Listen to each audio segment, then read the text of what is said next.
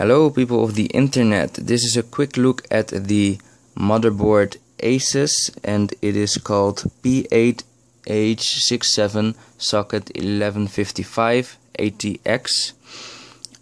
Things to note are that it has 8 USB ports, which is quite a lot. Another thing to note is that you will be able to put in 2 graphic cards. So that's why I call it a budget gaming motherboard. I paid about 75 euros for it, and that's probably about $90. And furthermore, you will be able to put in up to 4 RAM sticks, but no higher than 1333.